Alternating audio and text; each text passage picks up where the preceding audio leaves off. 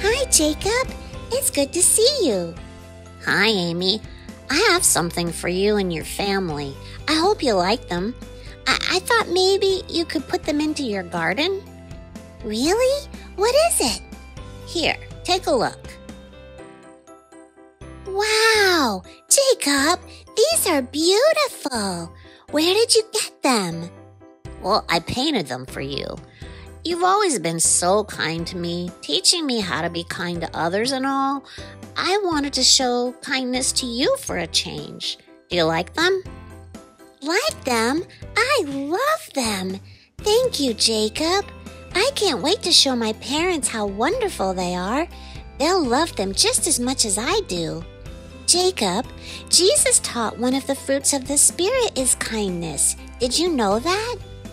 Well, I do now.